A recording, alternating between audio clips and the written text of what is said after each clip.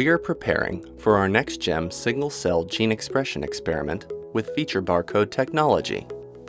There are 6 different user guides available for the Chromium NextGem single-cell 3' reagent kits v3.1 dual index. Please select the appropriate user guide for your experiment.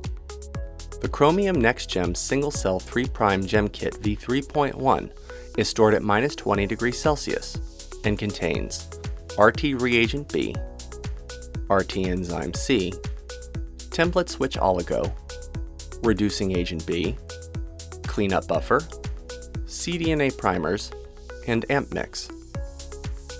The library construction kit is also stored at -20 degrees Celsius and contains fragmentation enzyme, fragmentation buffer, ligation buffer, DNA ligase, adapter oligos, and AMP mix.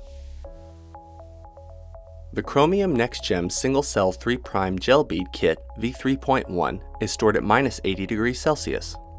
The Dynabeads My1 silane are stored at 4 degrees Celsius.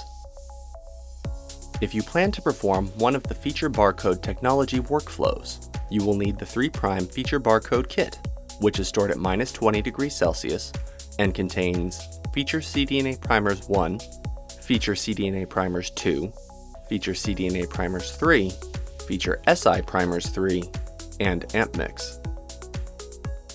If you plan to perform one of the cell multiplexing workflows, you will need the 3' CellPlex kit set A, which is stored at -20 degrees Celsius and contains the cell multiplexing oligos.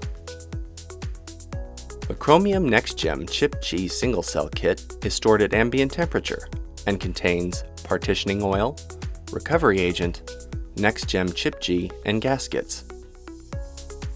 Finally, we have the dual index plate TT set A, the dual index plate NT set A, and the dual index plate NN set A. We have all of our reagent kits ready. Next, we are going to prepare the master mix.